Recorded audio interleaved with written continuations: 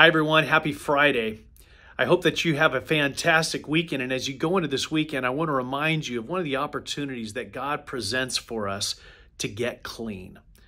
I remember as a child, I had tried to jump across this muddy ravine, and I, of course, didn't come close. I landed right smack in the middle of this muddy rainwater.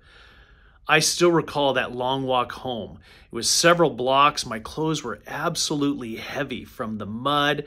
It smelled. It was gross. And of course, I kept thinking, what is my mom going to say when she sees me like this? But when I got there, my mom said, let's get those clothes off you. Let's get you cleaned up and get you into the bath.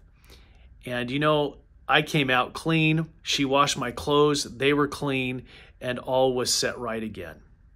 You know, I don't know what maybe you have fallen into, maybe a sinful pattern, maybe a sin that has happened in your life. And there's no reason for you to continue walking around in those dirty rags.